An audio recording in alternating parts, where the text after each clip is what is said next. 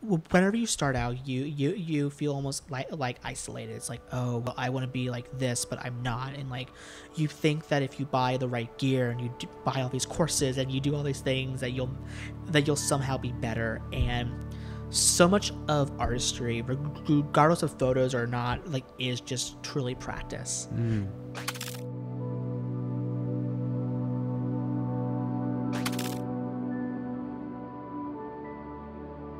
So we're live. Perfect. Nate Crawford, welcome to the show. It's such an honor.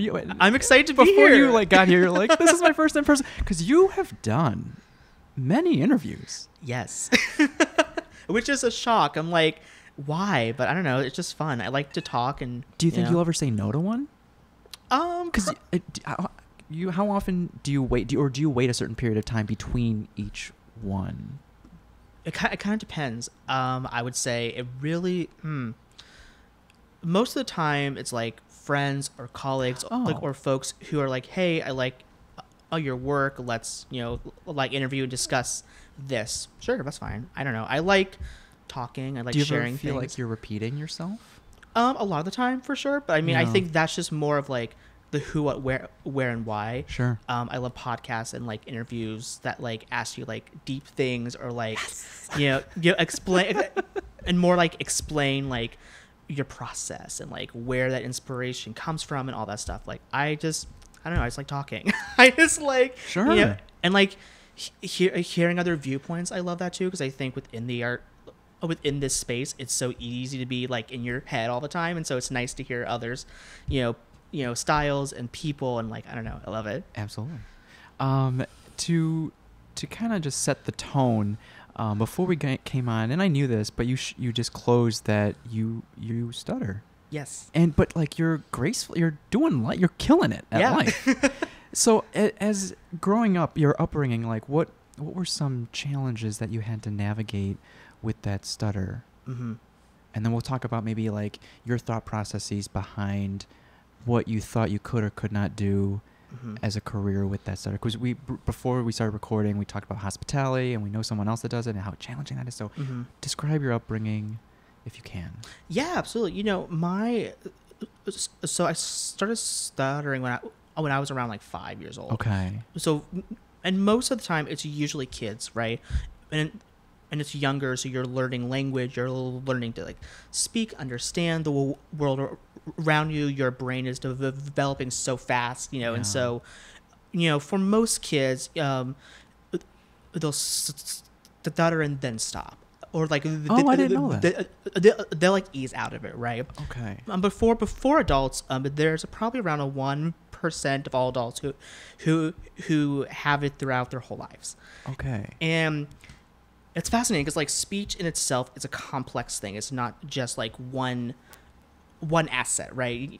And so it's like it's understanding, it's understanding your body, the brain, and then like language as a whole, right? And so there's variety of like I guess just pieces of this very large speech, right? So for me, I think my journey with stuttering has evolved over time. Okay. Where I'm at now with it and how I sort of view it and understand it has changed from when I was 5 years old, right? Okay. So born, raised, small farm town, and no one stutters, right? And so like you are the only kid who has this. The parents are trying to understand it. They're trying to help. They're trying to say all the right things and find all the right folks to like help with this, right? Because they're like our child has this disability that like I don't understand. And I think it took a variety of like speech therapies and like variety of like teachings and tools and just like groups and just like so many man hours and like variety of therapies to like get to where I'm at now, right? Yeah. And along the way, I feel like it's something where if you're in a wheelchair, you're able to see that beforehand before even saying anything. That they are disabled to like some like degree, right? Gotcha. But with speech, it's you don't learn until like you speak out loud, and then it's like, oh, there may be something, there's, Yeah. and like, there's varying degrees of stuttering and how it sort of happens and why it occurs, and the science behind it is actually really interesting because we're sort of learning about it as we go because like it's so much involved with like the brain and like there's folks who like believe it's about like the genes, there's others it's about environments, it's about and so I think it's a lot of variety of things that like cause it, make it worse, less bad, what have you, and so it is sort of this like trying to understand it while also having to live life, you know what I mean? Yeah.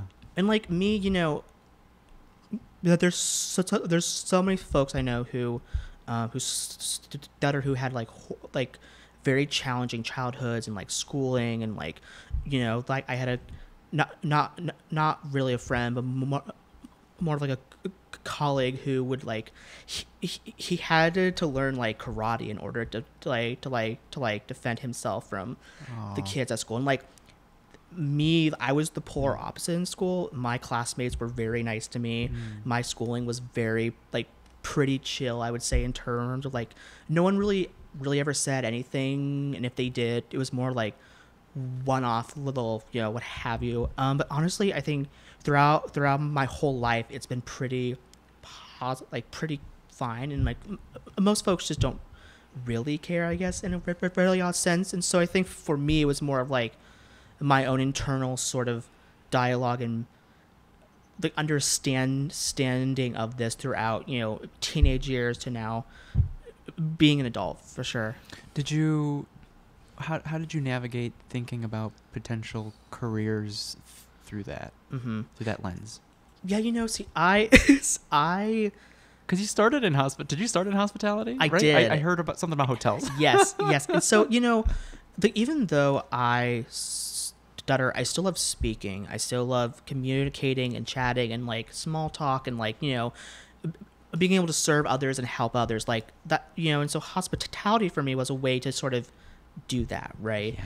And like hilariously enough, so when I was very young, my like first dream job was like being a sports announcer. Oh. And so like so nearish our town, probably like a half hour away, was like the sports broadcasting camp, and I was probably like maybe 11 or 12, like young but not so young, and I went, and like it was very obvious from like the first day that I was like, oh, I'm not gonna be good at this. And not because of my speech, because the knowledge these very young kids had of like, oh, this player played of this time and their average is this and this, and like all this data about these people, I'm like I like the red team, they're fun, like that's cool.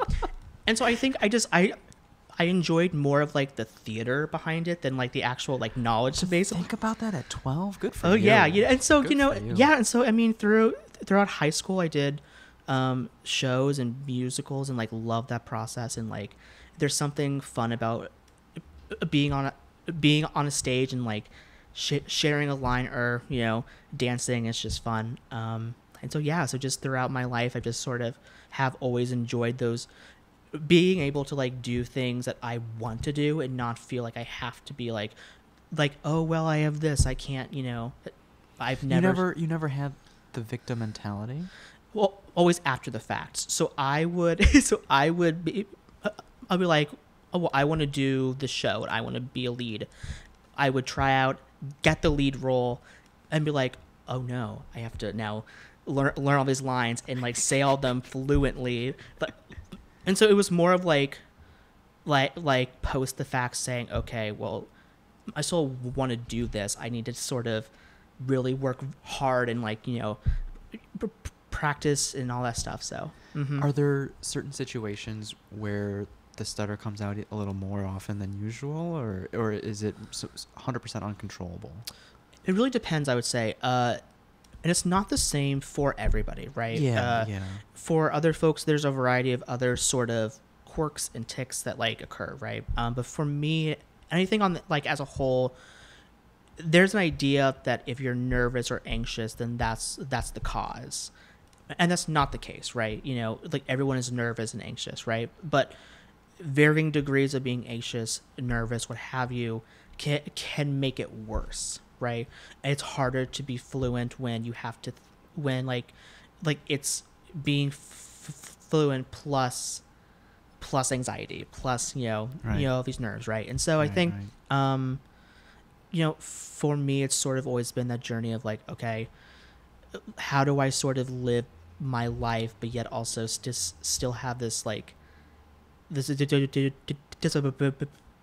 and like use it in a way that helps me, right? And so it's just, and so after school, college, I wanted to do the hospitality industry.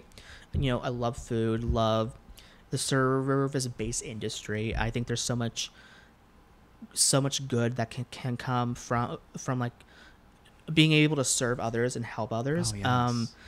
But also provide like an experience that's like unique and fun, right?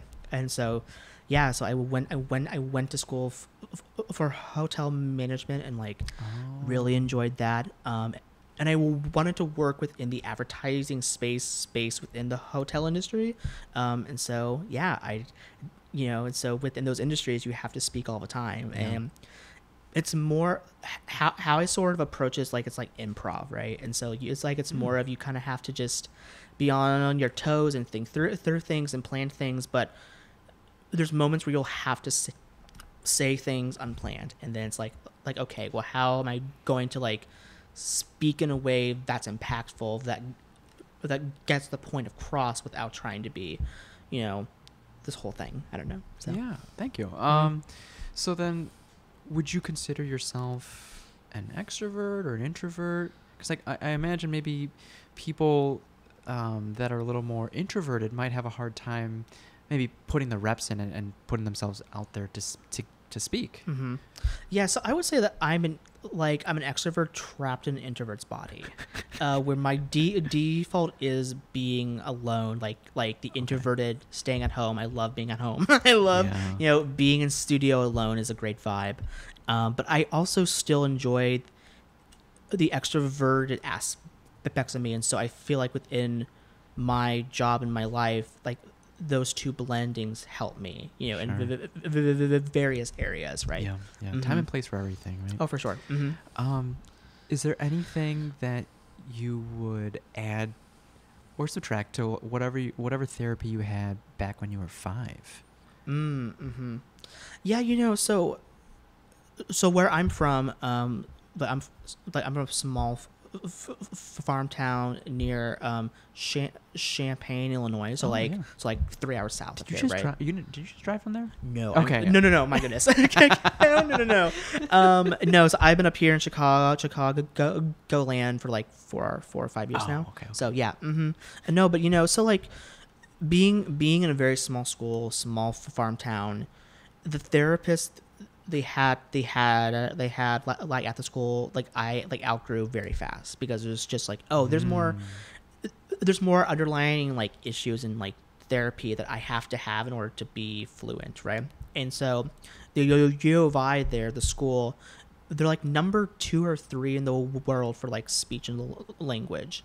So they have like some doctors there that like are world renowned, and like therapies that like are whatever. And so I was brought there to like see some folks and get some testings and like try and understand this. And like I think like as I think back, I think one of I think the best and the worst things I was told was that like, if here's the bar like of like a normal person, you are right here. Which as a kid I always felt inspired by that. As an adult, I've sort of learned that was actually really horrible to say to a child who is disabled. I think that's, to say that you're just almost there, you're almost normal, like, is kind of cruel in a sense, right? You personally was inspired, but most people would be discouraged by that? I think when I was younger, I was inspired by that. I was like, oh, I'm so close, I can just make that. But as an adult now who sort of realizes that, like, okay, this isn't going away anytime soon, that was kind of a cruel thing to put on a child and say that you're almost able-bodied. Like, you're almost able to be normal. Mm. And this idea that like we put being normal to a disability is cruel, I think, in a sense. And so I think that while I thought as a child that helped me, and actually I think it hurt me long term because then I strive to be perfect. I strive to like speak in a way that was like perfect. And language and how we speak like every day is not perfect. And so this idea of like trying to be perfect it haunted me for a long time. And I think now in like the last like 3 or 4 years, I've sort of like begun to unpack that and say, okay, why am I feeling this way? Where does this come from? And then sort of be healthy about it. Okay. That's great. Yeah. Hope that helps a few people out there. I hope so, for sure. So fast forward to now, I feel like life for you is just moving at 1,000,000 miles per hour. Yes. You just did a big move. I did, yeah. Did you move out of Chicago or somewhere around like Chicago? It's like you're staying in the area. Yeah, so I'm in Des Plaines right now. Okay. And so I was there, and we did just move to apartments there. Oh, okay. So same complex, but just moved. Gotcha. Yeah, so went from 1 bed to two bedroom. We have a studio space now. It's fantastic. Is the studio space separate from your personal kitchen? Yes. It is? Yes, it's delightful. Oh. It's so nice. Finally. Finally. Yes. I did some scroll earlier today, and I remember when you first started, you were at your parents' home on the floor. Oh my god, dude. Yes. Yes. Humble beginnings. Humble beginnings. And your first kind of foot in the door, like segue into food, was what, messing up a casserole? Yes. Yes. So before that moment, you never thought you'd be into cooking and baking, and let alone photography, but like just the food aspect of it. Oh, not at all. No. So so I come from a long line of like bakers and home cooks who are amazing. Okay. Like recipes that we make still, just like really talented. Their neighbors and friends I would ask them for like, this cake, this pie, and so food and like for us has always been very communal. Yes, for sure. Right? Okay. For sure. Okay. And so I was 18, right out of high school, just like, probably like a month out. And so I was in between jobs, and so I was home all the time. And so I was like probably like a 2-week gap between job 1 ending and job 2 starting up. So I was like, okay, I'm home all the time. My family is like at their jobs, what have you. And so my mom's like, okay, well, you're here all the time. Why don't you make us food in the evenings so that I don't have to? I'm like, I can try. I mean, I've helped before cook, but like I don't really know how to. And so it was like a taste of home, like casserole. And I made it. I was like not really proud, just like, cool, I made this, awesome. And we're eating as a family, and it's so dry. Like just incredible. Like describing it to you, like it's like eating cardboard. It was horrendous. And so my mom's like, okay.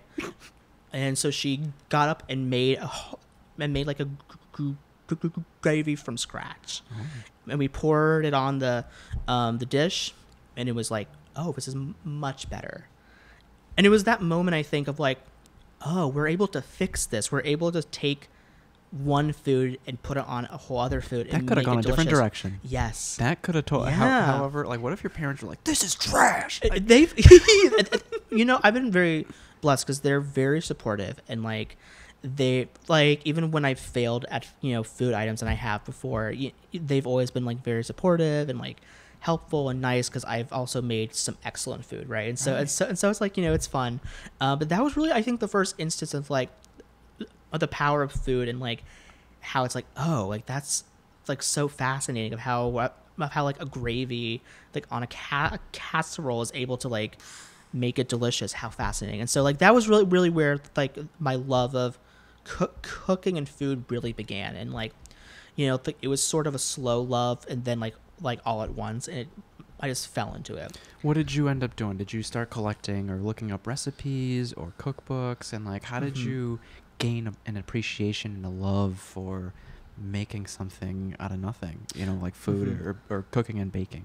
Yeah, as anyone does, I went on the internet, joined Pinterest and like got like very inspired, not only by the food, but also the images on there, like of the food. I'm like, oh, that's fun. And so I think slowly over time, I was like, okay, I really enjoy how this food looks within this story they're trying to tell. And so then like a year out after that, like I was starting to cook more and learn and like, fails, what have you. And I wanted a way of sharing all the food that like I made with friends and family who weren't like near us, right?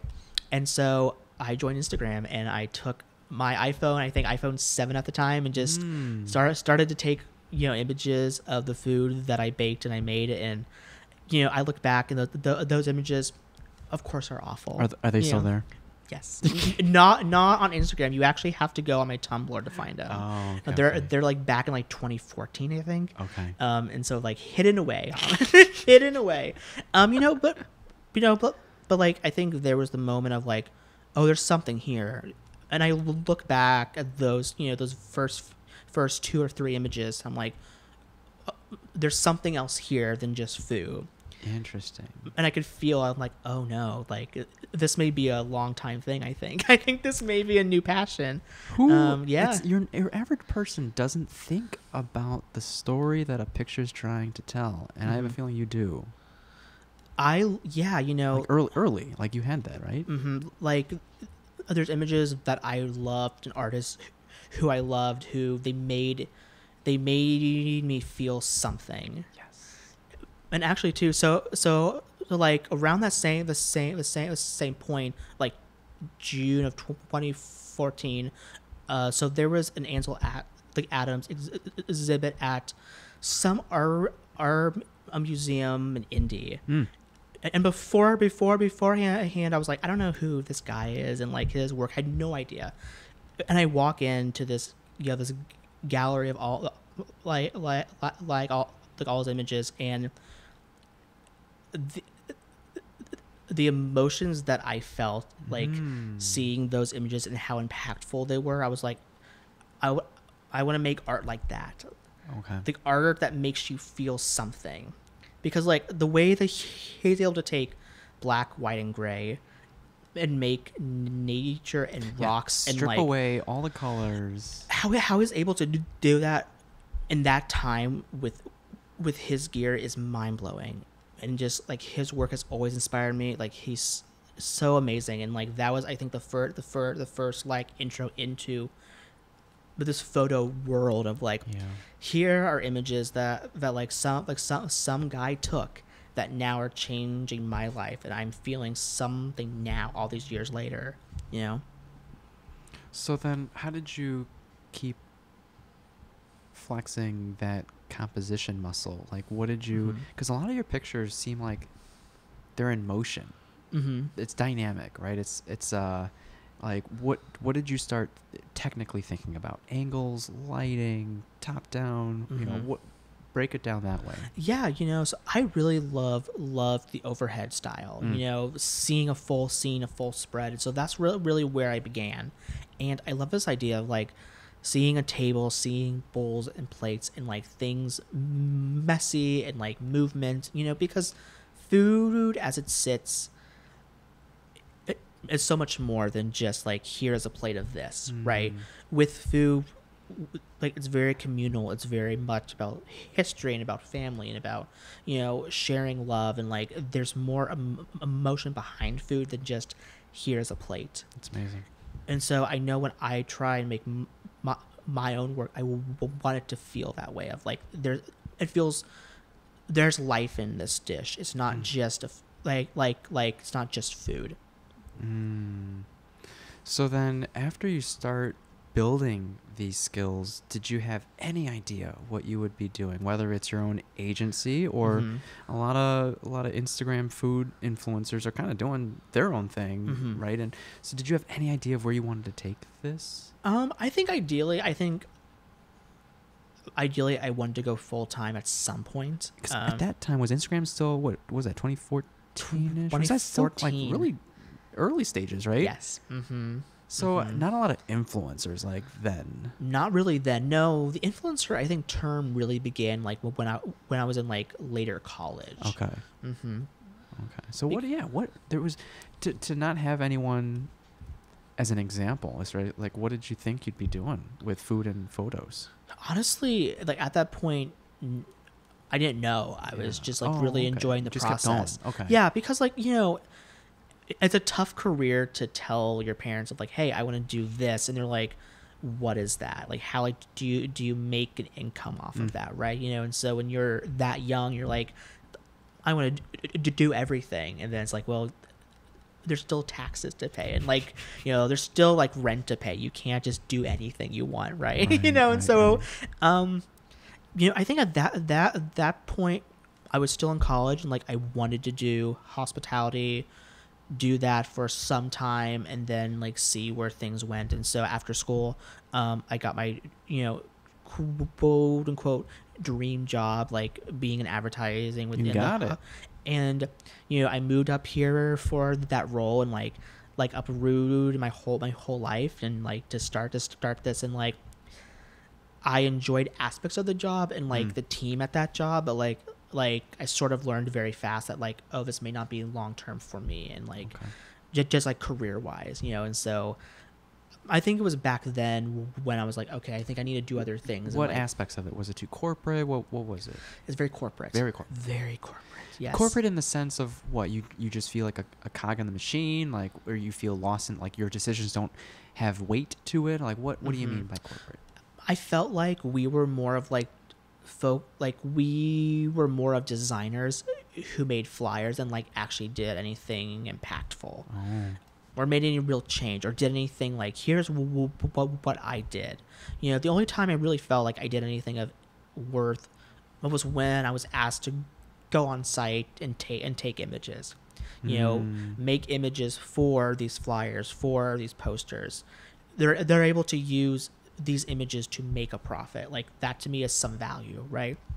And so like I really enjoyed that, and I sort of knew that like they were underpaying me for sure. And so I knew like, you know, and so I was like, okay, well, if I was like on my own, I could make so much more and like be happy, you know? So then you had something that was paying the bills. Were you cultivating that side passion? There you go. There you go. So then what were you doing when you weren't at the day job to cultivate? What were you actually doing? Yeah. So honestly, it got to a point where like both worlds of like photos and my actual job were both a full-time career. So I would come home, eat, rest a bit, and then work until probably like 12 every night. You know, like answering emails, responding to things. You're taking food photos for brands by now already? Yes. Yeah. So it was at a point where I was like, okay, well, long term, this is not possible. I can't work 100 hours a week and expect to be happy. You know what I mean? Wait, how many years were you taking photos of food before you got your tipping point? So I started at 19. Okay. From 19 to like 22-ish. 3 years. Okay. 23-ish, I was doing the side deal, you know, smaller brand gigs. So let's focus on that window. Yeah. How many reps or iterations did you put in before a brand actually reached out, or before you came to a deal with the brand? Sure. Yeah. So I've always been like very interested in the selling process and like the sales pitch of this industry, and so I started my company when I was 19. 6 months later, like I landed my first brand deal.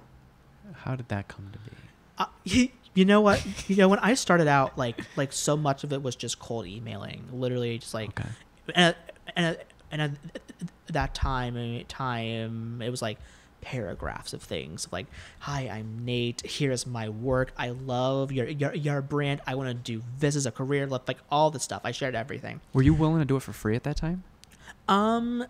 No, but very cheap, right? Okay. I don't think I've ever really worked for any large brand or any brand for free. Rarely ever. Okay. Because I'm like, regardless of my talents, regardless of your time, you still have a talent. You know, regardless of years that you've been in this industry, your time is still of value. Good for you. Wherever you got that confidence. Yeah. Good for you. And also help to some, you know, at the same time, all my parents have owned their own company for 19 years now. You know, and so, you know, my dad launched it when I was 9.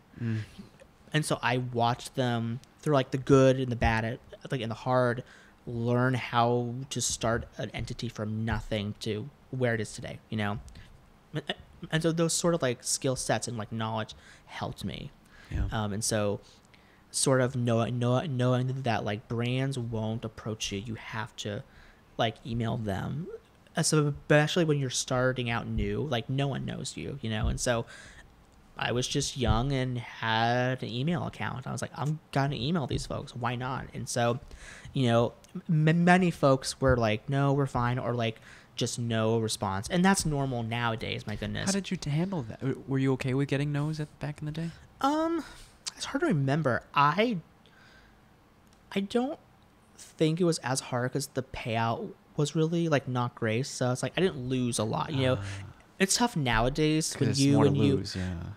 So I, when you're writing a bid for like 50K, and that drops, and you're like, oh, my money's just gone. I was like, no, that's really hard. And in this last few months, actually, I think in like March, like I lost like 6 bids in the same week, and in total they rounded up to like 40K. I was like, okay. Cuts from the pandemic? No, I mean just like things, you know, they went with other folks. They weren't interested. It was overpriced. You know, there's a variety of reasons of why folks don't sign. You shared on a previous episode where it's like it even hurts more when it's especially from a brand that you've previously worked with. Mm-hmm. That sucks. Yes. When I started, so Jan 1 of this last year, there was a brand who we were planning on like a 12-month contract. Wow. I was like, yes, I can, like a little stability. No, right, and like to help like bring on an editor, but like other folks to help me, and they didn't cut ties. They reallocated funds elsewhere, and so they were like, okay, we're fine now. So I'm like, okay, like that was hard. And so I think now it's harder when it's like oh, this brand I really love and we had a chance to work and now it's just gone. And so, you know, but I think like I've also learned within this industry that things come and go, and the brands I shot for in year 1, 2, and 3 are not the brands I shoot for now, you know. And so, and I think it's because, you know, within this industry and me having experience on the other side, many folks leave, you know, and they leave, and folks like it's not necessarily the brand, it's the people making those decisions. Yeah, you know, right? and so I mean, like you sort of, if I've learned anything, it's about the contacts. You know, not always the brand, because like I've had contacts who have left brands, who have pulled me into different other jobs. Mm-hmm. Right. So it's less about the brand and more about who is there as a contact. And so if you're able to, you know, build up a relationship with those folks, it's like it's nice, and you're able to call upon them. So who should people be looking for? Like marketing agencies? It depends. So when you say that, you're asking more of like if you're trying to email a brand, who is the one to ask, right? Are you asking that? Yeah, I guess it depends. It also depends on how large that brand is. If Correct. It's in-house, if it's outsourced, all that stuff. Because the larger the brand, I would say, the more likely there's an in-house person or like people, Yeah. and then like an ad agency who they work with. And so like if there's like an influencer one, so if they're very big, they'll have like agencies for their video work, their photo work, their social, their influencer. They'll have like these little like just like offshoots where like the in-house folks oversee that process. Mm. So when folks ask me who am I emailing, it's like you kind of have to research the brand and research like who works there, Yeah.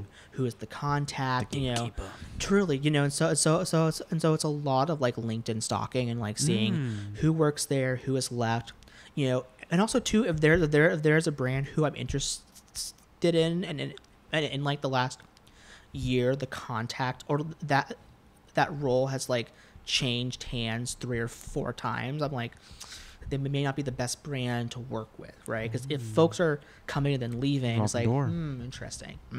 Yeah. So it's a lot of research, I would say, on that end for sure. So these days, I mean, is it still a lot of cold emails? Because I feel like you've built a reputation, right? Portfolio so polished. Thank you. And what is it these days? Is it still like, what's the breakdown or the ratio of inquiries? Is it you reaching out? Is it them reaching out? What is it these days?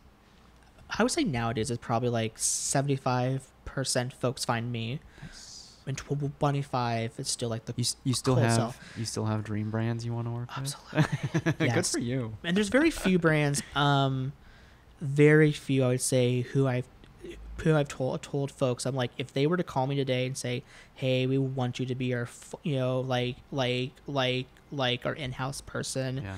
but we're out of like the East Coast, the West Coast, I would consider moving out there, because like there's some brands I'm just like I love, but like I love more being self owned and employed, right? Yeah. So that's a tough sell for sure, but there's a few. Interesting. If you were to give anyone advice, let's say someone who just an average person going out to dinner trying to take pictures of their food, what advice, if you were to prioritize things like angles and lighting and composition, not just the food, but would you have a hand model in there, just activity to have it dynamic? Like, how would you, what advice would you give to people to create a more compelling story through that photo? Yeah, I think a lot of folks think it's just like a point and shoot of like, oh, here's the plate, here's the lens, and that's it. And photos, at least photos that tell a story, that sell an idea and sell a vibe, there's much more involved with that. And so I think in order to really like understand and like take a good image, you have to sort of step back and think, what is the narrative I'm trying to tell with this? Like, what is the feeling I want the viewer to feel? Like, is it excitement? Is it joy? Like is it drama? Like, is it hunger? Like, obviously, of course, in food, it's supposed to be that, but it's more than that, right? Because hunger is just one emotion, right? And so I always think through like, what sort of narrative am I trying to tell, and then how does adding elements change that or hurt that, right? So like a hand frame, does that really tell a story well or not? Like if there's a sauce involved, a hand holding a spoon and like, the pour is actually very, very compelling, right? But if it's something where like the dish on its own is complete and it's pretty enough, then maybe it's like the hands in frame, or like, like other elements are too much and it's just, here's the hero of the dish. Yeah. So it really depends. Out of all the shots, do you do mainly top down, or is it like just bad all around to just go from a side? It depends on the space, and also the lighting, Yeah. Regardless of gear, no image can be saved by poor lighting. And so lighting is everything. And so I always tell folks, like, you can take a beautiful image on like your iPhone, and you need good lighting, because like in order to like, because like the orange like overhead glow of lighting is like not nice at all, right? And so, Well, and then if you don't bring your own lighting, then this is going to cast a shadow on the tabletop, right? And people bring in their own loom cubes and like yes, wild to me. I was like, who's doing this? These influencers are getting wild, but it makes sense if that's your sort of like income stream, is going to places and knowing that like most of them have horrible ambient lighting. It's like you need to bring something that's small, that's like not this huge, this huge light box, but is bright enough to like make the food look somewhat appetizing for sure. Mm-hmm. Yeah. Where did you learn, or is it just mainly intuition over time, like color theory?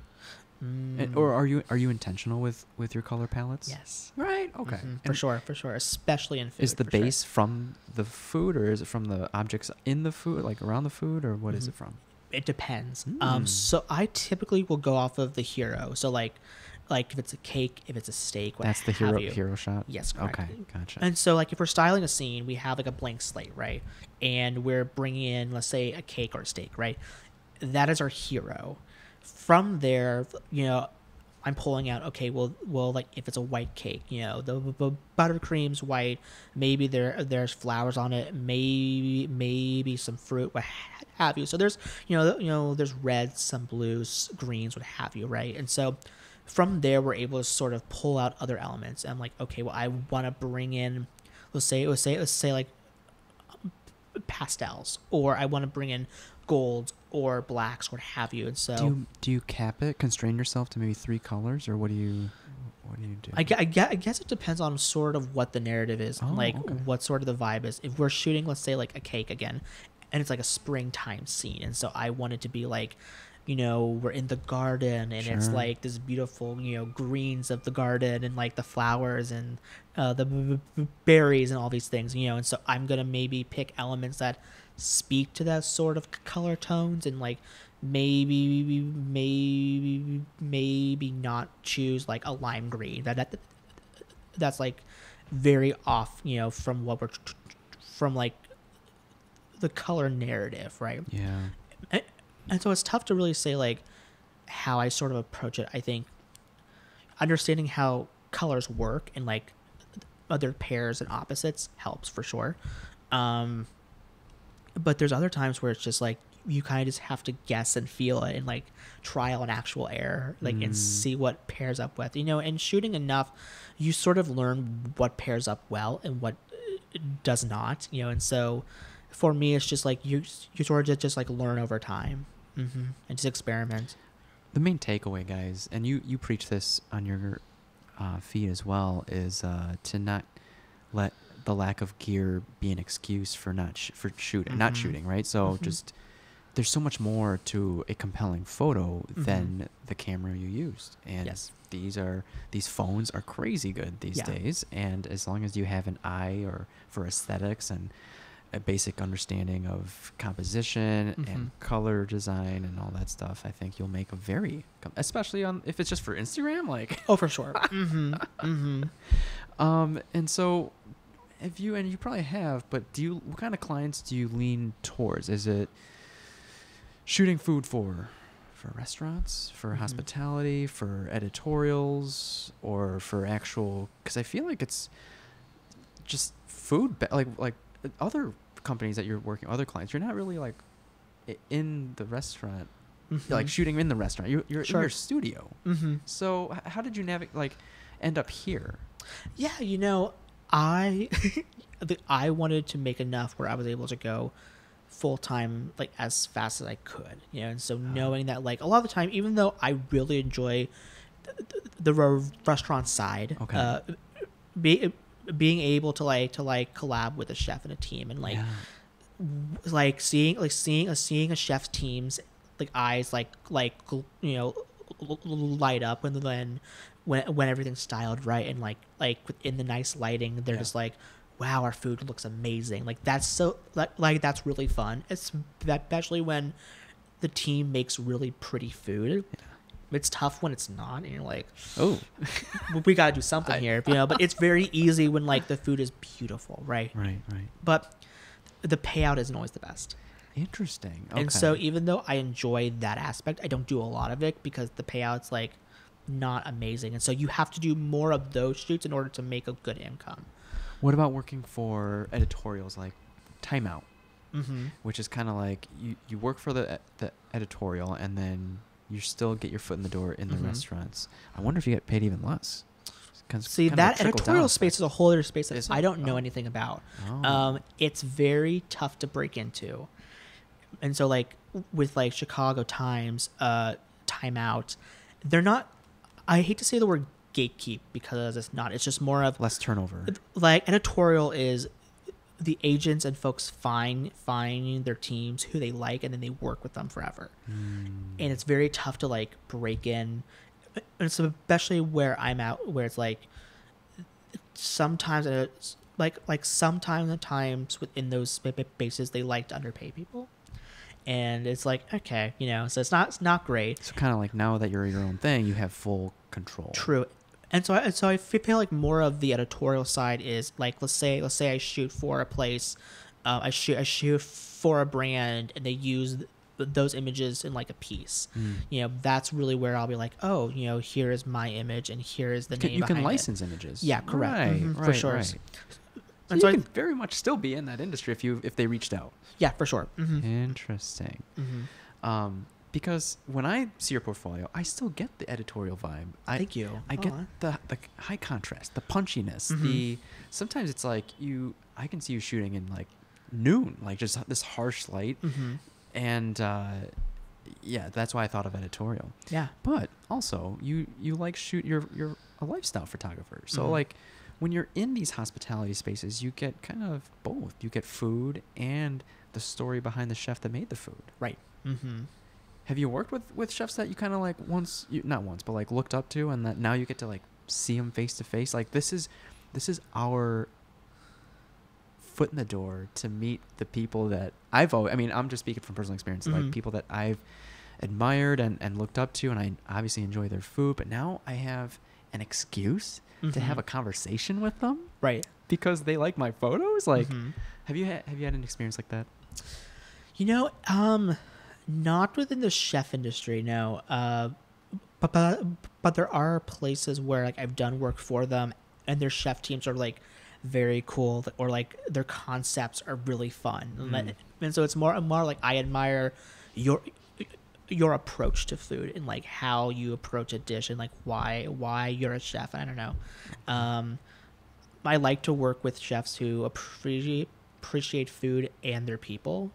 It's really easy to find a chef who is just like a jerk and not very nice, and just like I hear about these things. I haven't seen it. It's an issue for sure. So especially within like the hospitality spaces, many chefs should be in therapy, but instead they have like a knife. You know what I mean? So you know, and so it's like, even though I think not all chefs, of course, but there is that sort of like hierarchical, sexist, almost at times abuse that can occur within those environments. For sure, I hear discussions around that, and I think people, it's a new generation, and I think so. It's slowly shifting.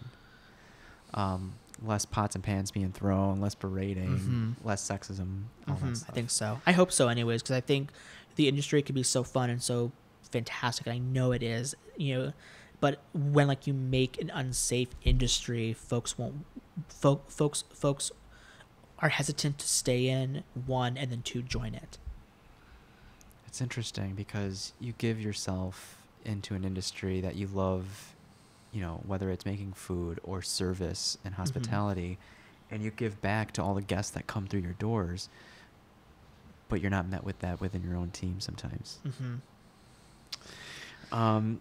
So I guess slightly transitioning back to clients, if a potential client were to reach out, how do you navigate the introduction and the inquiry? Because interest is not the same as actually putting a safety deposit down, right? So like, how do you funnel them into that? And, you know, only if it's a good fit. If it's not a good fit, you know, happy to part ways. But sure. There's a right way, and like there's a graceful way to go about it, and then there's kind of like a jarring way to go about it, I'm sure. Sure. Yeah, you know, I think for every sort of like email inquiry interest, you kind of can gauge and like read like in between the lines of like, where is this headed?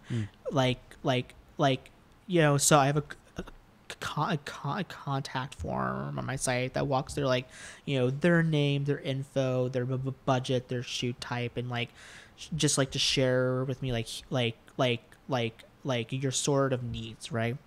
And I can kind of tell when a person or an entity, they're more of like a mass email type deal where they're tasked to find a bunch of folks and get just like quotes, and that's it. And with those folks, I'm able to just like send them a rate card, send them some vague pricing, and then they're typically always gone.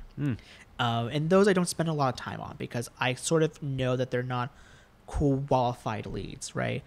And I'm most interested in dealing with those leads who I deem will actually book, right? Yeah. And so if like I can also tell too, like if they start their text with like just hi or hi sir and not like Nate, right? because then I can sort of know that like they don't really care about my brand or really care about our work. It's just more of like they're trying to find, It's very generic, yeah.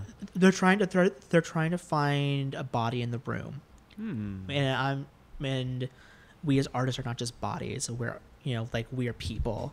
And you know, and so I try and sift out those folks and like not spend a long time on those leads and like trying to call with them and like waste like honestly our time if it's just like they probably won't sign anyways. And if they do sign, they'll typically be horrible because they don't value you as an artist, you know? So I think like a qualified lead is anybody who they're like, hi Nate, we love you, your work. We were like referred to you by a friend, a colleague, what have you. Like those leads are more like, okay, there's an interest and they know like of me, even if they don't know our work, they know of me, you know, and there's something else there. There's some interest, like they have done the time to be on our site, view our work, and like get interest, right? And so those leads I'll have calls with and like, you know, what meet with are them. the follow-up questions after you've identified a qualified lead? Yeah, you know, just asking them more of like, you know, the number of images, like what are the goals here? Where will these images live? Like, is this more of like evergreen content? Is this for a campaign? Is this for a new product launch? It could be for anything, right? And so trying to understand like where their sort of headspace is. By identifying that, you get a better idea of their budget, even though even if they disclosed that already. Yeah, you know, so like so on those calls too, I'm able to even weed out even more because like if they come to me with like no information, if it's like we don't really know, it's just kind of vague. We just like those folks that they know they need images, but they don't know beyond that point. And it's like, okay, well, I'm gonna waste my time here with this because obviously you don't know what you want. And with those brands, I found out the hard way that they know what they don't like. Yeah, interesting. And so we'll get through the entire process, and then at the editing phase, they have issues galore. And I'm sure you have it in your contract now. How many re-edits you got? Yes, and who's able to ask for edits? I've had actually multiple people asking. So I've had an issue this last month actually. So some tea. Oh, no. What happened was, so we got through the entire process, and the brand was fantastic to work with, so fun. So it was it was a gal who is like, I guess like their ad agency person, but she's like a smaller entity, right? And so her plus like the brand. So within the client there were like 3 contacts, and they were all ladies, right? Really smart, fantastic to work with, like chill vibes throughout, helpful, sent over info, was on the calls, provided feedback, and was great. And we got to the towards editing, and I started to edit the images, and I sent them the images, and I get an email from some random ops manager. Yeah, that's tough. Good for you for gracefully navigating that. No, but for like, you know, those challenging brands, there's 10, 12 who are fantastic. Sure. My goodness. Sure. So that same month, hilariously enough, there was a brand I shot for, and these two gals. One was, I think, like an art director. The other was a social manager. So, like, when I tell you that they came so like prepared, they had like the campaign deck, example images, a shot list before they had even signed anything. I was like, oh, wow. I love these women. And like the whole process with them from like start to end was just fabulous. And like, so while there are challenging contacts and brands to deal with and to work with, there's also like there's so many more who are fantastic to work with. I guess so. From a different perspective, what should brands kind of be thinking about prior to reaching out to a photographer? One thing I kind of notice a lot now, and I don't know if it's just me or the industry as a whole, so if anyone knows, please answer, because I am just, is asking for raw files a lot. And the brands wanting those raw assets. And how I sort of frame that is, one, they don't serve you in the way that you think they will. They're unedited images. Like, many times you have to edit the images or like layer stack or something in order to make these right. So having these won't serve you. And I know from my own experience and being on the other side, those raw images will sit on some folder in some server, not be used because they're unedited files. Yeah, and no one's gonna use that or take the time to edit those files down. And so it's just sort of explaining that, like, you're also paying me as a pro to be here to shoot everything, edit everything. You're paying for my editing style. Like, you're paying for the whole process and not just the one piece. And so, like, if your goal is to just hire a body in the room, like, I would tell you to hire an intern. No, like don't waste a pro's time with work that like an intern who is out of school can do. Yeah. Because what you're trying to get is pro tier, like, at a cheap rate. It's like, you can't have that. So I always say, like, in the hotel industry, you want the Waldorf Astoria experience, like, at like the Motel 6 pricing. And even though that's a noble effort, that's not always possible, right? Because so much of what makes pros of value is that we have done enough shoots and we've done enough of these, and you're paying for our expertise in the room, and so you're leaning on us for that. And so if you sort of strip that away and say, well, I want the raw images, you sort of strip us of any sort of like professionalism. It's like, you are paying for like all of this, not just a piece of the puzzle. You know what I mean? Like, I'll do a re-edit. You don't like how a photo looks? Like, I'll definitely retouch it and stuff. Oh, of course. I always tell folks too. It's like, raw images. I mean, I sell mine for like $500 per raw file. Ooh. Because the raw images, the rights to those are all we have left. That's all we have in terms of an artist, right, within this space. And so if you give up the raw images, I can't use those raws ever. I can't use it to like promote on social. I can't use it to do anything. You own the rights, And so within like our work, we still want to hold those rights and then license the images out, And so. And so I always tell folks, I'm like, the raw images, honestly, if you're going to use it forever on a billboard, that's when I would say buy one of them. That's pretty, not normal, but like that's an easier, thing. But like, why would they want a raw over an edited photo? Because like they hold gonna change the rights. Lighting or what? Well, that's the thing, right? They're able to in your contract. Is it a limited license? Oh, that's why. I guess in the wedding thing, it's like I don't have an expiration date. Sure. Interesting. Because like being on the other side, I know that most images, I would say like 90% of all images, like, are not evergreen. Meaning that like at some point they're going to expire. Sure. Like the logos will change, the branding will change. There's so many things like within this space that change. And they'll need new images. So you're buying raw files of images that, like, in 3 years may change. Have you ever caught a client using photos past its expiration date?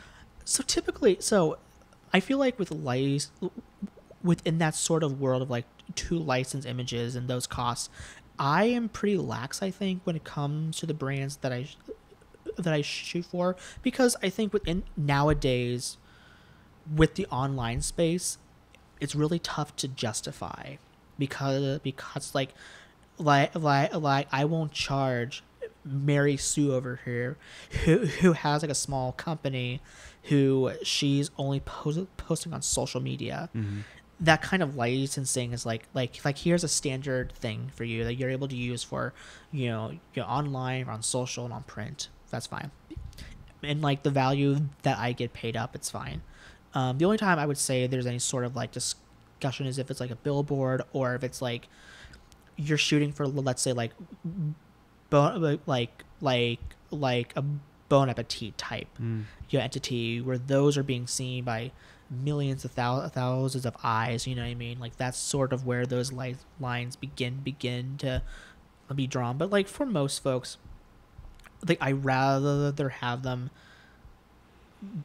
book again than be like caught up within like the licensing and trying to explain that, because like I've tried to charge it before and I've lost more bids trying to explain that than just saying. It falls back to the relationship, right? Yes, exactly. And so I think like right now there's so many more artists in this space. There's so much more competition within this space that to license you probably should, and maybe there's folks who are out there saying like oh you should, and here's the cost. But right now there isn't a real like solid guideline of what to charge and what and how, and like it's very arbitrary. And so for me it's like I don't really care enough. I mean, like it's fine. So it's worked, and like no one's been angry about it. So along the same lines of value proposition, you dropped a number, $50K in 12 months, right? How does one arrive at a number like that? So like it's just, when you start this next segment, it's going to open the eyes for a lot of people, I think, of just like what's possible. Yeah. Right. So like as you level up with your expertise, your quality, and your portfolio, how does one navigate increasing their quotes? So it's tough, and it's because I think the industry gatekeeps a lot of pricing. It's very much like, oh, you don't share pricing, no. But the issue with this is that like if we don't at least have like a ballpark number to go off of, or like some sort of like industry guidelines of like, if you are here, quality of image wise, you should charge this, because it helps the artist to understand like, here's my value right now and here's where I would like to be. Yeah. 2, it helps brands large and small understand here's what to expect pricing wise. Is if I want to hire in the top tier pro, like I may pay their day rate maybe 5 or 7K. Like in LA, like those rates are like 7-8K for like the pro tiers. And you sort of have to. Was that trial and error to get to that number? And there are some helpful things online, like some articles, but a lot of it honestly is just like seeing what folks book and work, and like seeing and like asking folks around and being open about your pricing and how you price out, because everybody wins, and there's folks who think like, oh, like if you tell them your pricing then they'll undercut you. I'm like, they could anyways, I guess. You know what I mean? It's like, if that's like in my mind, if that was the only thing that took me away from someone else's bid, then I wasn't meant for that bid. You know what I mean? Like they wouldn't have booked me anyways. If pricing was like the only gain. Yeah. I don't know. I just like if someone really wanted to work with you, most of the times they'll pay your quote. Yes, correct. Now, but like, how does when you start going into like on a retainer kind of thing, like it becomes a little more ambiguous. Like, how do you navigate those type of deals? Yeah, retainers are, especially in our industry, are tough because every project has like its own sort of needs and wants. like if you do a brand where they want the same images, the same amount of assets every month, like it's a little easier to plan out like okay, for every month you'll pay this amount, right? But there's others where their needs change every quarter, every month, and so you kind of have to. For me, it's kind of tough to do a retainer because like even though those funds are awesome to have, you may have to change them. You know what I mean? So there's way. I think there's way. You know, like depending on the brand and your relationship, it's probably easier to like change out quotes if they need more, and they understand that, right? Yeah. But like in my industry, like retainers are tough to get because needs change a lot. So I guess like the toughest thing, going back to that, one of the last questions is like is trying to guesstimate the value you're providing, right? Mm-hmm. I once came from the school of thought of, well, think about what your hourly rate is, and then factor in time on site, time editing, all that stuff. And it is hard to put a number on things like expertise and stuff like that, but like the cost of doing business, like licensing, if you're doing video, licensing music and software and all the gear that we have, right? So that's one way to look at it. But even after you add up all the gear and your expertise and the software and the licensing, you're probably still undervaluing the amount of value you're providing to the clients that you're probably working with. So how does one guess how much value you're providing to that client? Oh man, that depends. I think it depends on, I guess, what you sort of feel like is your value and what makes you unique to any other artist out there. Or I guess how much money they're making off of your photos, right? It's like what is the value? What is the value they're getting from this? It's tough to gauge. There are softwares out there and like programs you're able to get like a rough estimate of like what to charge. Those aren't always the most accurate, so I don't like to use them. Like a lot of it is okay. Like here's what I need to make a month in order to pay rent, to pay off everything, and make a profit. And so from there you say, okay, well, here are the quality of images I have. Here's the style of work I'm able to make. Here's where I should probably be at price-wise, right? Is it okay to ask for what their budget is? It is, right? Oh, sure, I always do. Absolutely. It's not a turn-off when you ask? If it is, that's a red flag because how else am I supposed to quote you if I don't know like what you want to, And if they say, "Oh, we don't know yet," that's a red flag at times because it means that they haven't thought things through and they're just trying to get a pricing range.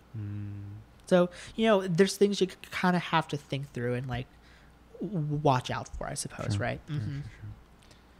Well, now that you're in a new place, you have a much larger and dedicated studio. Is there anything that's going to change for business now, or what are you looking for in the next at least year? Yeah, like I would love to shoot a cookbook. I remember you saying that's been a dream of mine for like the few years now. Like your own cookbook, or where you're partnering with someone? Probably a partnership where I would shoot the images and it would be like their book. Like a chef, or like truly anybody. It could be because like what's that taste made? Like there's like chefs that came out from YouTube. It's just home chefs, right? So. Is there anyone in mind? Do you wanna manifest right now? Who would be really cool to work with? Who would be amazing? And he's in Detroit. Chef John on TikTok. Okay, I'm on TikTok. I don't watch it often. So. He's so talented and so funny. Okay. Like in his approach to food. My partner and I just love him. Okay. And like he's queer and like his sort of approach to food is from like the queer lens, and he's just like funny and his food looks amazing. And so like I would drive out there and shoot his book if he had a book. So that'd be amazing. Honestly, like what kind of time commitment would that look like though? At least a year? In terms of what? In terms of like... I guess shooting, you can just bang out a bunch of shots pretty fast. Oh, yeah. So like writing a book could take years, right? But doing a shoot, it depends on how many the items we're trying to shoot, how long the items take. Like I would say like food-wise, regardless of cookbook or not, like if our goal is to make the food on set and then shoot it, like the most that we're able to really do is between 6 and 8. Yeah. I think 8 is a lot, but like 6, 7 is kind of where like the nice spot is. And so like if we're shooting a book with like 35 items, that could take 6 days, full days to shoot. Not bad. I mean, for sure, right? And like payout wise, that's fantastic. So Do you print your photos? I have. Mm-hmm. You have. Is it in your home? It is. So I just ordered new prints actually this week. So would you encourage everyone to print their photos? I think you should. I think it's fun to look at your work like in the wild and see those images and be like, oh wow, like that was something that I made and now it's here in my home. Any interest in kind of hosting a gallery one day?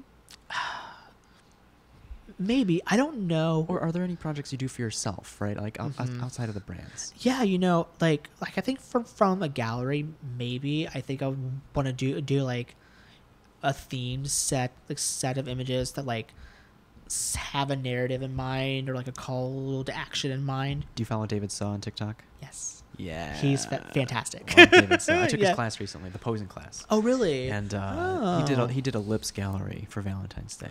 That's fun. Yeah, so I mean, he's very cool. If there's a gallery, there's got to be a theme, and he nailed it. I love that. That's so fun.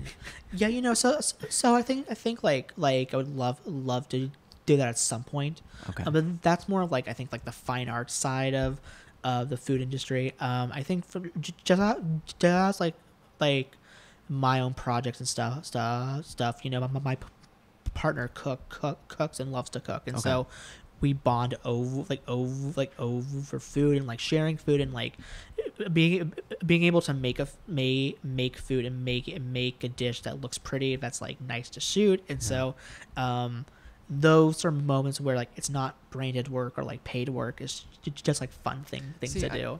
The last guest I had on, he works at a bike shop, and I asked him because like when I rode my bike to work every day all year round, I never felt inclined or motivated to ride my bike for fun anymore. So the fact that you interesting and your partner still find joy out of doing that just for the sake of yourselves, and it doesn't have to go on social media, it's just for yourselves. Oh sure. That's nice. Yeah, like I've always said that I enjoy the photo process. I love planning and shooting and like being able to make that art. I love to bake. Like that's really where like my home base is of like. What do you like baking? Truly anything. Your honestly. cookies look fire. Oh, truly though, right? Like truly anything. I love dessert. Okay. I love being able to eat dessert and like smell dessert and see dessert online. Like just truly anything. Breads, cakes, pies, tarts, crumble, cookies. Like any fruit crumble with vanilla bean ice. So cream good, right? It's so easy but so delicious, right? So I think those kind of elements I really enjoy. So that's where I really go. I mean, there's items that like I've baked and cooked before that they don't ever see, like even stories. I just cook it because like I need to like do this and just like be here. When you and your partner, do you guys go out to dinner? Oh yes. Or do you do more, one or more of the last? Do you stay in or do you go out more often? When we're eating out, we'll so we will plan out dates to like places that we will want to try, and that's it. Like that's the date, So we've gone have traveled to places and done like events and things, and so like food for us out and about is really fun for sure. Do you find yourself taking pictures of the food at the restaurant? Rarely ever. Nice, right? Because I like this idea of like being able to be in the moment with the food. Yeah. And I don't want my partner to ever feel like, oh, here's Nate, he's doing a photo again. You know what I mean? Like even though he loves all of it, like and is excited about it, like there's still moments within my life where I don't want it to be online. It's separate. Yeah. Like these moments are with him and him alone, right? And so I don't want it to be like those worlds blend too much, and then like it becomes blurry, right? All that. Nate, that's pretty much all I got. Wow, such good questions. What'd you think? You thought it was pretty good, Oh my right? God, good questions. I was like, I did not expect that. That's fabulous. I love that. Any advice for for upcoming or aspiring food photographers. And it's, I mean, when I say when you're labeled as a food photographer, do you feel like that's constraining? Do you feel like that's what that's accurate, or like because I didn't really get to ask, like, how was the wedding? And did you shoot for your brother? Like, yeah, so right? Isn't that, you have a twin? Yeah, I do. Yes. Oh my goodness, John. Was that good? Was that fun? Okay. I love my brother. I love his now fiance. I felt no like internal joy of like shooting those images. Just and like not like it's exciting, right? You know, being able to do those images and share it with them, but like there was no sort of like ooh, I love this. I want to do more of it, you know. And so, like when I first began, like I did, you know, events. I did portraits. I did families. I did like a hodgepodge of things, right? I think there's a beauty in that because I think you need to learn like what you don't like, and like. You know, when you're asking me, you know, do you find like the label like challenging? And I personally don't, because I found my niche of like food is where I thrive. I love it. You know, there is no joy than like shooting a spread of food, you know, and while, you know, like I've done I'm like engagements for, you know, my twin John and like other friends and other folks, like that's pretty much where that line ends. Like any friends asking me for like bridal images, like, hey, would you do this? I'm like, no, I really can't. But I have so many other friends who are experts in the room. Like, here is them. You know what I mean? Because like you sort of learn as you like niche down. You get gear and training that like fits that niche, right? And so when I go and shoot, let's say like, you know, a session like that, it's almost like disarming at some point, because like I don't know posing, I don't really know like bridal posing or how to approach those things. It's challenging, you know, and so it's a whole other skill set that you sort of have to master and over time. So then, speaking of like niching down and challenges that come with respective niches, are there parts to food photography that aren't made public? So like things like, how do you like preservatives, right? Like things to give it a sheen, or things stuff like that, right? Like like I think I saw a reel about like how a McDonald's hamburger is kind of like just built, right? Stuff like that. Like, is there anything you've learned through your food photography experience? Yeah, you know, there's sort of this line between, I think, like reality and food. You know what I mean? And like, as a photographer, do you feel responsible for not blurring it too much? You know, making it aesthetic. But is this what it's going to look like when people buy it? That's why. So, from like an ethics standpoint, I personally don't, because they're hiring me to do a job. It's not me. You're not lying That's to not your folks, decision, right? You know, but I think like what I try and do, and like I really push to like use real items, like real products that were and not like fake things. And like the only, you know, we are using tricks and elements to make the food look amazing, right? You know, there's ways to like brush on oil or like spritz on some water, like to make things pop and look nice. And that's food styling. Like that's not a secret, or that isn't a bad thing, because our goal is to make the food look amazing. The issue is when it's cited, you know, and I think McDonald's and these like large brands do this at times where they use like fake items, and like they kind of like, you know, like it's very obvious that like the stylized product is not the final product that you'll get like in the drive-thru, right? And I think it's because with food styling, it's very particular. It's very, you know, slow movement and like planning things out, and like that's more of like an operational, you know, like issue. And so I think like in my mind, it's like it's not really like up to me to be ethical when it comes to like, you know, to how styled you know like a sandwich is. You know what I mean? Okay, yeah, that's fair. That's fair. Well, Nate, that was definitely it after the last 2 questions. Love But, it. I love it. Is there, well, I guess, anything else you want to share? Anything else? I mean, if not, all good. If so, Yeah, no, people are listening. you asked me like what like advice would you give a person who is like aspiring. Yeah, new in the industry. There's actually a lot I would want to say because there's so many pieces that like make this important, right? Whenever you start out, you feel almost like isolated. It's like, oh well, I want to be like this, but I'm not. And like you think that if you buy the right gear and you buy all these courses and you do all these things that you'll somehow be better. And so much of artistry, regardless of photos or not, like is just truly practice and not being afraid to make mistakes and take bad photos. I talk with a number of students of mine who they get so trapped by being able to take great images. It's like you need to learn how like to take horrible images. You need to learn what does not work in order to understand and know what works really well.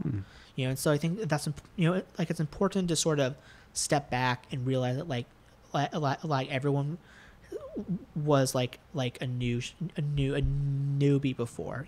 Everyone started out at some point, and that's totally fine. And if you have good lighting, that's half the battle.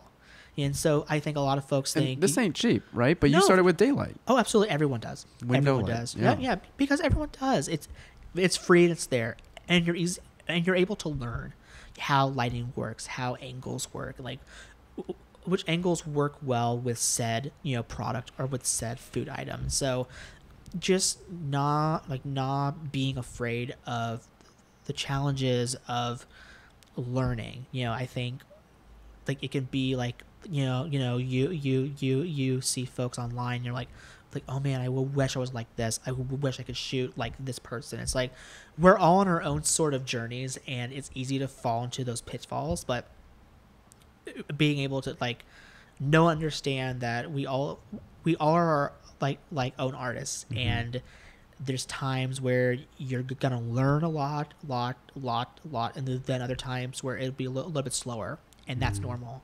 And there's no shame in learning, and there's no shame in just enjoying that process, because I think it's the most exciting time where you're sort of learning what like you don't like. Yeah. And through that, you learn what you really love, right? And so with me, I knew very fast that like family portraits are not like can't do them. I just I don't care about your kids. I don't care about them. No, but like being able to take a sandwich, an item, a plate of pasta, and make it look beautiful, it like makes me so excited. So I learned that, and there's no shame in the learning process. No, I love it. And there's no timeline. That's really all you have, because even after you win the awards are fleeting.